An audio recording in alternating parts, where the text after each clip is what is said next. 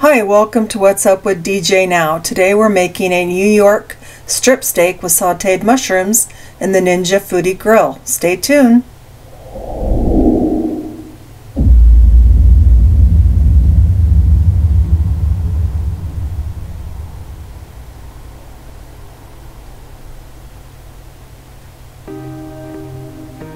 Okay, this is what I'm using today. Let's go ahead and get started by preheating the Ninja Foodi Grill.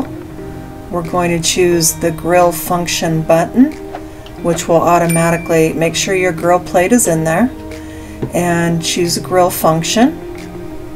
It'll automatically go on to high 500, which is fine, and I'm going to start this at 10 minutes.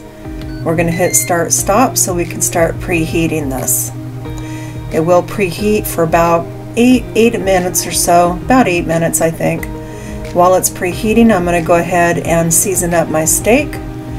Use the seasonings of your choice. I use different ones each time. Today I'm using one by Grill Mates, which is the Mesquite, and it's really good. It's almost like you're using mesquite chips out on a grill, and it's very smoky and it's very good.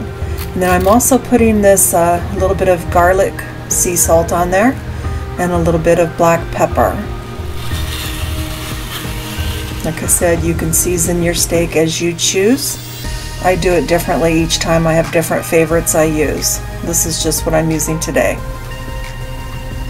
Make sure and do both sides.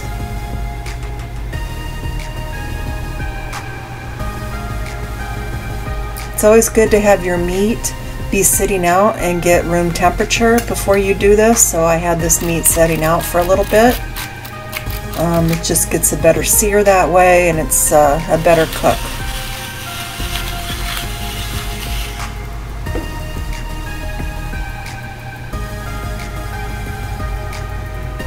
Okay, I'm still preheating here, as you can see on the display. And now it's saying add food. I kind of paused it for a little bit so you could see. And now we're going to go ahead and open this, and this is when you would go ahead and add in your steak.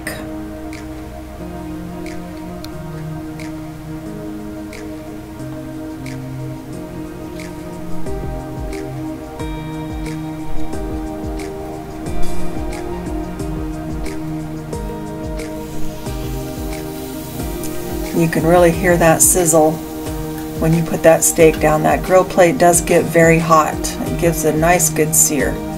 Now let's go ahead and shut this, and we'll let it cook, and I'll be back in 5 minutes. Okay, now I've opened it up and I'm checking it at 5 minutes, and I'm going to turn it, and I'm going to be checking the temperature to see where it's at. Give me a comment in the comments and let me know what temperature you like your steak at. Do you like your steak well done, medium rare, rare? There's all different ways. Let me know how you guys like your steak. And I'll have this thermometer linked in my video description if you're interested in it, as well as the other stuff that I've used. Okay, now I'm going to continue cooking it.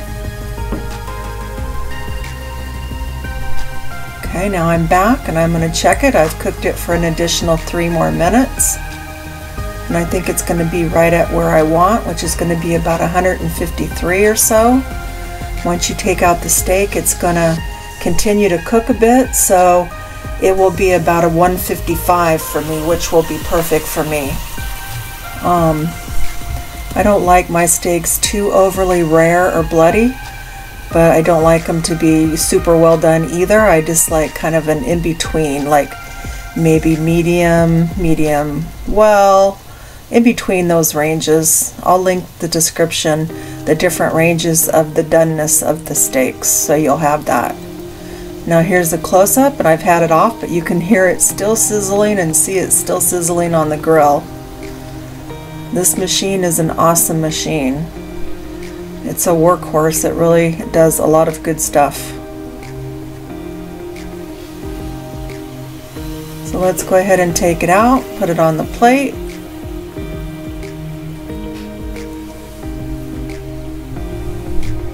It's always good to let your meat rest a little bit after it cooks so it can, you know, can finish kind of cooking and absorbing all the juices.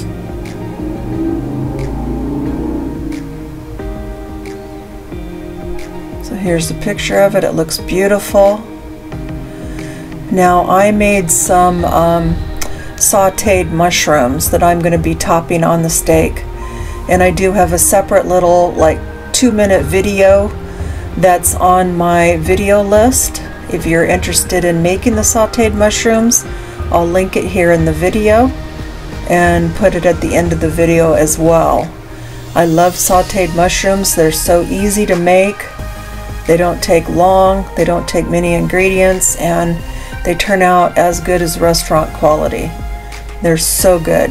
I can't rave about them enough. So like I said, if you're interested, I'll put it in the description, and then I'll link it here in the video as well. Okay, so here's the finished steak, and this is, again, I don't know if I told you, it is a New York strip steak. I've been doing different series of steaks on my channel, and so I wanted to do a New York strip steak as well. I couldn't resist. I have to try one of these mushrooms. So good. Okay, let's cut into this and see how the doneness looks. Okay, it looks perfect for me. Like I said, if you like it a different way, you can easily do it the way that you prefer. As long as you have a meat thermometer, you're all good, and you can set it and do it as, you know, as well done as you like or as rare as you like.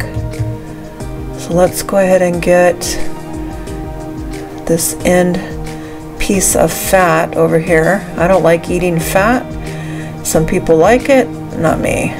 The fat part for me is for my best friend and my quality control supervisor, which you will see coming in a minute, my Sammy.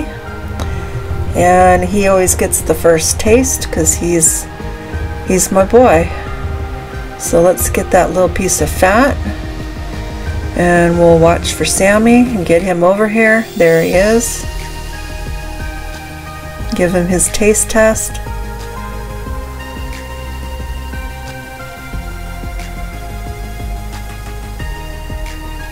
There you go.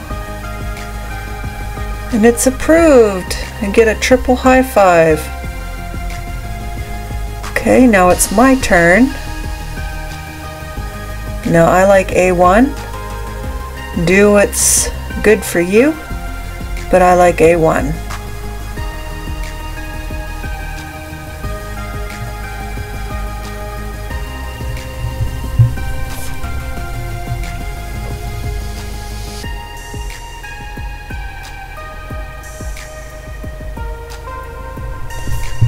What's your favorite steaks? I like ribeyes, I like New York strip, I like filet mignon, I like T-bones. Steaks are pretty good. Now let's get a good look at this up close.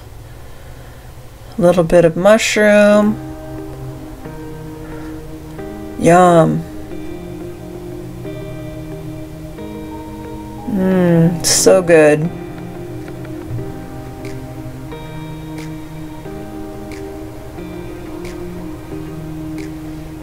Let's get a closer look up at just some of the mushrooms. And this is just a 16-ounce container of mushrooms. It makes quite a bit of mushrooms. You can probably easily cover, you know, a family of maybe 3 or 4 steaks. Of course, I eat the extras because I'm by myself and I love the mushrooms, so I don't mind the extras at all.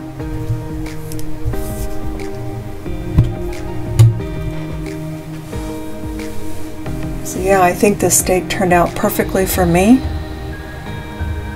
at 153, and then let it rest, so it probably came up to about a 155 temperature.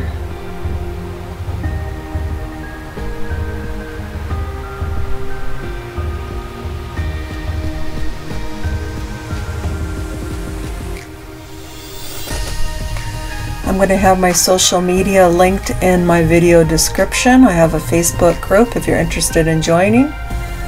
I'm also on other networks, you know, Twitter, Pinterest, and all the different ones, Instagram. But I really thank you all for watching my video. I hope that you'll try this. I hope that you will subscribe to my channel to help me out. And I hope that you'll like the video to help out the video. And here's some ending pictures. And I want to thank you all for watching. Thanks a lot. Have a good day. Bye-bye.